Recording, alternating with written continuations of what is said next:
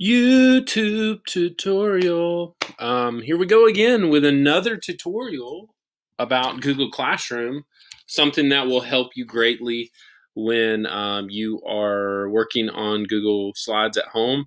Now, Google Slides appears in this yellow, goldish, orange color. I'm going to be showing you the assignment Math About Me Google slide that you can do. But I want to also show you how to create a new slide if you want to make one from scratch. So first thing you need to do, go to your Google Drive. When you're at your Google Drive, you click New. And then right here in the top 3 things that you're going to use is Google Slides. So when you click on Google Slides, it'll take you to a new one. The first thing you need to do whenever you're creating any type of Google document is you need to create a name for it. So like this one, I'm just going to call it New Slide, New Slideshow. I would call it the name of the assignment or whatever. It will come up with these generic themes that are free for Google Classroom or Google Slides, I should say. But you can click any of these, and when you click on one, it'll change all the slide layouts to look like that theme. So that's kind of cool. It takes all the work out of you from you. So I'm just going to type my blank slide. Okay. And then you don't have to put a subtitle or whatever. You can always preview what you have so far with the present. And so this is what it'll look like on the screen. If you want to add a text box, let's say you wanted to add something else. So you click the T just like in Google Draw, and you can add a text box. Hi, I am a text box. For real? All right, so I have a slide there, or I inserted a text box there. You can insert shapes just like in Google Draw if you need to. You can change the background color. It can be transparent. It could be red, pink, whatever you want it to be. I'm going to get rid of that. You can change the background layout. It's blue right now, but let's say I wanted to go yellow because I'm feeling kind of weird. It's really hard to read the writing now. All right, these buttons will always be your friends. Undo, redo. So let's say I didn't like that yellow. Instead of going through all the process of background, I can just hit undo. And boom, it goes right back to what I wanted it to be. Okay, so then from there, I can insert a picture. Let's upload from this computer. Let's see if I can find a picture. All right, so here's a picture of Gideon and I. That's perfect. So I can put that in here and I can scale it down and fit it where I want it to be. Okay. You can also find pictures from the internet.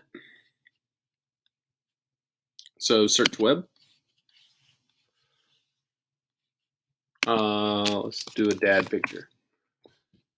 Oh, look at that one. I like this one. Super dad. Okay. So I'm gonna put that one in there.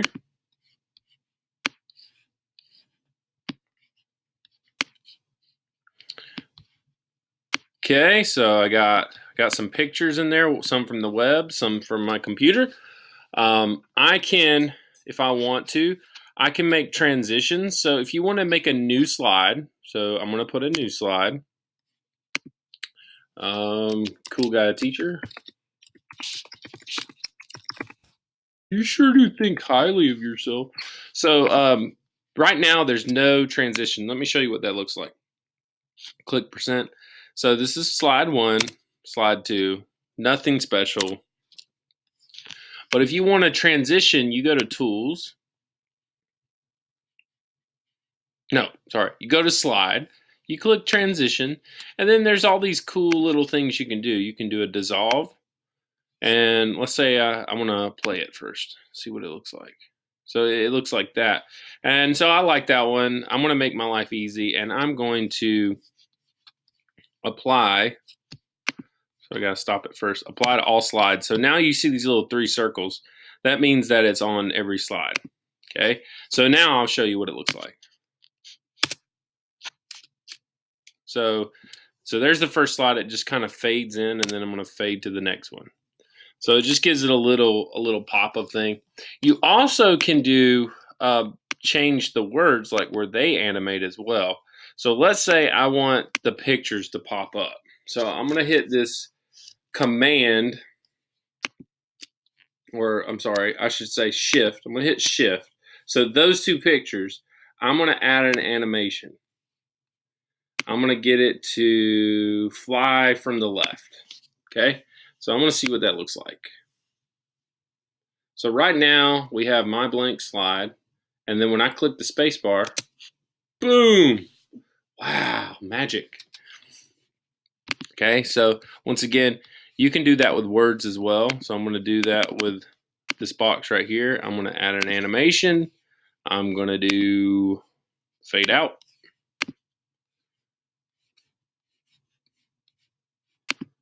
So then now I can present this. Let's see what it looks like. My blank slide. Hi, I'm a text box. Wow, he just flew in and he flew backwards. Cool guy teacher. Okay, evidently the animation didn't take on that one, but you get the hint. So we went over some basic things: text box, adding a picture, adding shapes. There's lines if you need that stuff. You can change the layout or the background color, and you can add transitions. This is good if you have a project or something online that you need to do. So let's get to this one over here. So this is the Math About Me. The Math About Me poster that you're going to be making. And so I am blank years old. So let's say, Mr. Metters, right now when I made this, I am currently 33. I need to make that box a little bit bigger. Okay. 33. And I'm trying to think of a math problem. So I got to come up with something better. So 33. And I know that that's a double number, so I can divide that by 11. Oh, my font changed on it. Nice. So there's a lesson right there. I can make that bigger.